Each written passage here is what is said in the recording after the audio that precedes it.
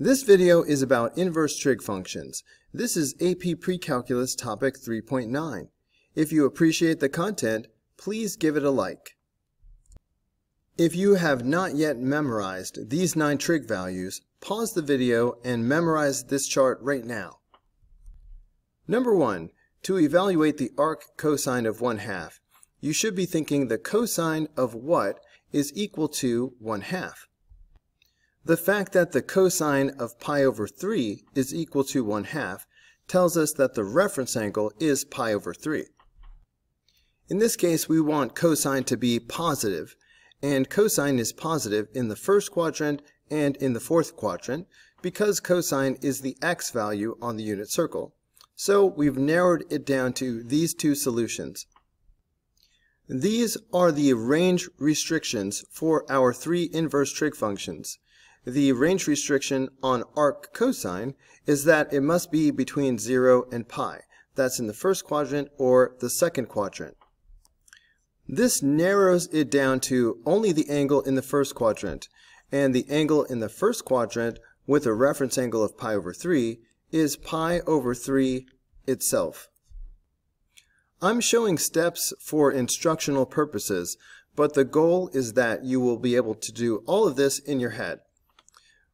To evaluate the arc cosine of negative radical 2 over 2, you should be thinking the sine of what angle is equal to negative radical 2 over 2.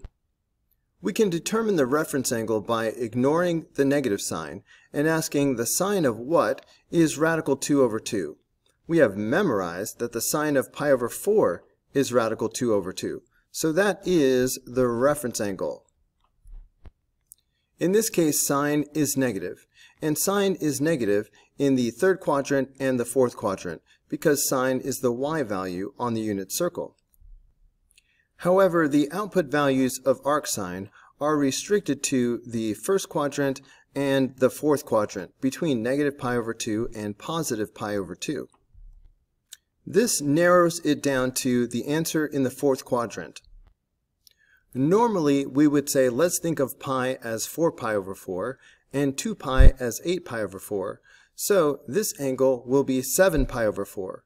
But 7 pi over 4 is wrong for arcsine. The problem is the range restriction on arcsine.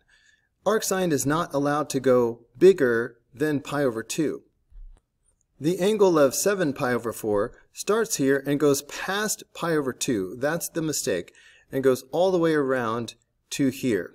So that is far bigger than pi over 2. Instead, we will arrive at this same terminal side, but we will go clockwise. That way we stay within the range of arcsine. But rotating in this way is negative pi over 4. So that's the correct answer. To evaluate the arctangent of 1, you should be thinking the tangent of what angle is equal to 1. We have memorized that the tangent of pi over 4 is equal to 1, so pi over 4 is the reference angle. In this case, we want tangent to be positive, and we have learned that tangent is the slope of the terminal side. The terminal side will have a positive slope in these two quadrants, quadrants 1 and quadrant 3. However, the values of arctangent are restricted to quadrants 1 and 4, between negative pi over 2 and positive pi over 2. This narrows it down to only the first quadrant, and the angle in the first quadrant with a reference angle of pi over 4 is pi over 4 itself. To evaluate the arc cosine of negative radical 3 over 2, you should be thinking the cosine of what is equal to negative radical 3 over 2. Ignoring the negative sign, we can find the reference angle by asking the cosine of what is equal to radical 3 over 2. We have memorized that the cosine of pi over 6 is radical 3 over 2. So that is the reference angle. In this case, we want cosine to be negative, and cosine will be negative in these two quadrants because cosine is the x value on the unit circle. We use the range restriction of arc cosine to narrow it down to a single quadrant. Arc cosine can only exist between 0 and pi. That's the first quadrant and the second quadrant. So the answer cannot be in the third quadrant. We can think of pi, looking at the reference angle, as 6 pi over 6. That means the angle in the second quadrant with a reference angle of pi over 6 is pi over 6 less than 6 pi over 6. That is 5 pi over 6. To evaluate the arc sine of negative 1/2, you should be asking yourself the sine of what angle is equal to negative 1/2. We can find the reference angle by ignoring the negative sign. So the sine of what angle is equal to 1/2? We have memorized that the sine of pi over 6 is 1/2. So pi over 6 is the reference angle. In this case, we want sine to be negative, and sine is negative in these two quadrants because sine is the y value on the unit circle. Let's use the range restrictions of arc sine to narrow it down to a single answer. We have to stick to the first and fourth quadrant between negative pi over 2 and positive pi over 2. So the answer is the angle that is in the fourth quadrant. We will not make the mistake of saying, well, this is 6 pi over 6, and right here is 12 pi over 6. Therefore, this angle is 11 pi over 6. We now understand that 11 pi over 6 is wrong because 11 pi over 6 means going all the way around like this and back. That is way too big. Arc sine is restricted to values between negative pi over 2 and positive pi over 2. It cannot be any bigger than pi over 2. 11 pi over 6 is far bigger than pi over 2. We can stay inside the range of arc sine by rotating clockwise like this and calling the angle negative pi over 6. Number 6. To evaluate arctangent of negative 1 over radical 3, you should be asking yourself the tangent of what equals negative 1 over radical 3. We can determine the reference angle by ignoring the negative sign and asking the tangent of what is 1 over radical 3.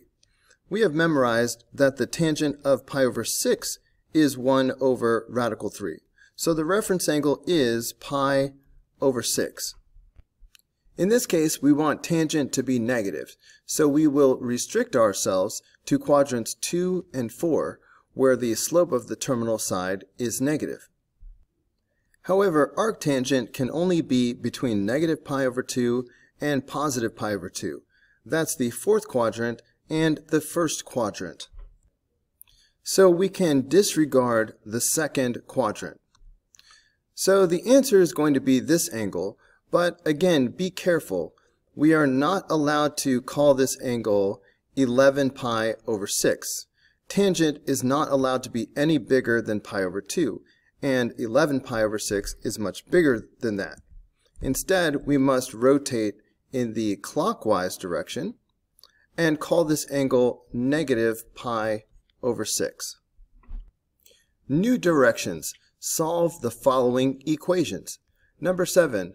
Arc sine of x is equal to the arc cosine of 0. First, let's evaluate the arc cosine of 0 by asking ourselves the cosine of what angle is equal to 0. Cosine is the x value on the unit circle, and x values are equal to 0 here and here.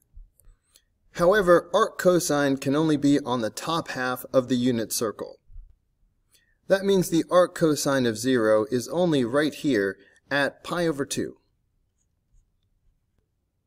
To solve this equation, we need to get x by itself. We can cancel out the inverse sign by taking the sine of both sides of this equation. Since sine and arcsine are inverse functions, they cancel each other out and just give x on the left-hand side. x equals the sine of pi over 2. Pi over 2 is right here, and sine is the y value on the unit circle. At pi over 2, the y value is 1. So the answer is x equals 1. To solve number 8, we begin by evaluating the arc cosine of negative 1/2. And to do that, we ask ourselves the cosine of what angle is equal to negative 1/2. We can determine the reference angle by ignoring the negative sign and asking the cosine of what is equal to positive 1/2. We have memorized that the cosine of pi over 3 is 1/2. So pi over 3 is the reference angle. In this case, we want cosine to be negative, and we know that cosine is negative in these two quadrants. However, arc cosine is only allowed to be in the top half of the unit circle. So the value of arc cosine must be the angle that is in the second quadrant. This is pi, and looking at the reference angle, we can think of it as 3 pi over 3.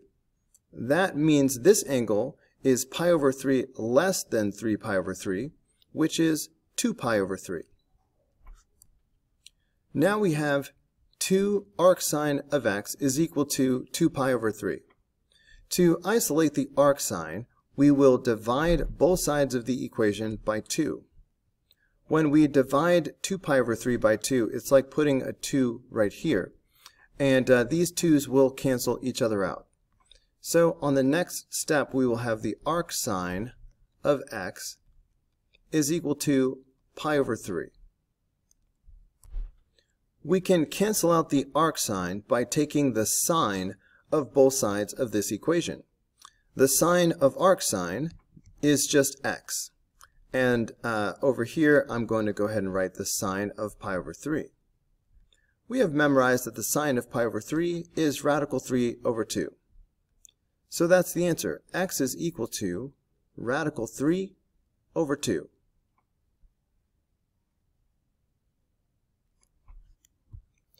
Number 9.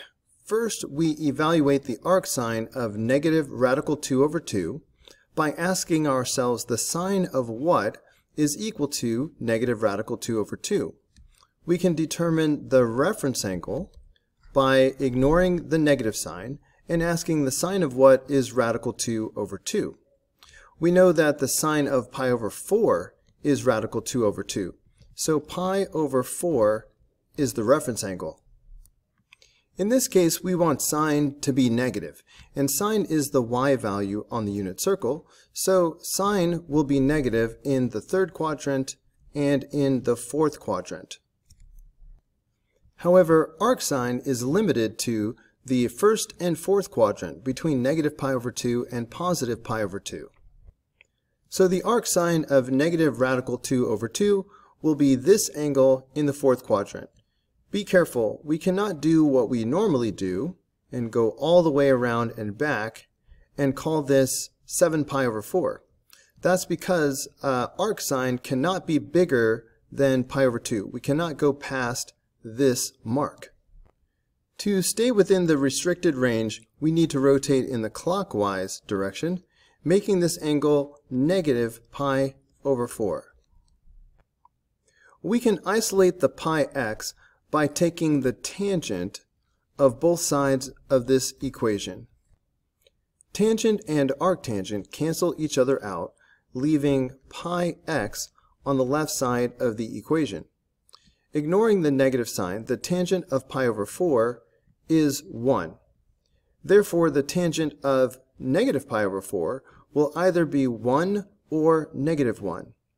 We know that tangent is the slope of the terminal side. And here in the fourth quadrant, the terminal side has a negative slope. It's downhill. So the tangent of negative pi over 4 is negative 1. Dividing both sides by pi, we get x is equal to negative 1 over pi. And that's the answer. Number 10. First, we evaluate the arc cosine of negative 1 by asking ourselves the cosine of what is -1.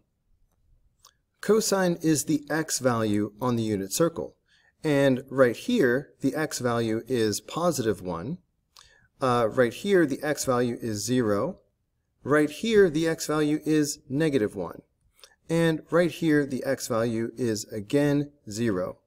We were looking for the angle where cosine is equal to -1, and that is the angle pi.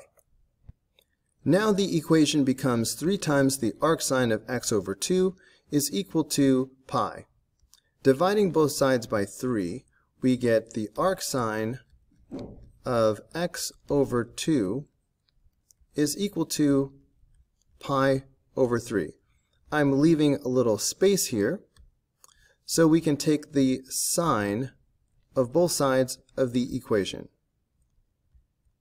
Sine and arcsine cancel each other out, leaving behind x over 2 on the left side of the equation.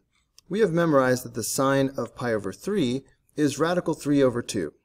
So x over 2 is equal to radical 3 over 2. We can isolate the x by multiplying both sides of the equation by 2. So these 2's cancel out, leaving x, and these 2's cancel out, leaving radical 3. So the answer is x equals radical 3. Hey guys, don't forget to like and subscribe, but also if you found this video helpful, there's a lot more where that came from. You can click the upper link, which will take you to the whole unit playlist, or you can click the lower link, which will take you to the next video in the playlist. See you there.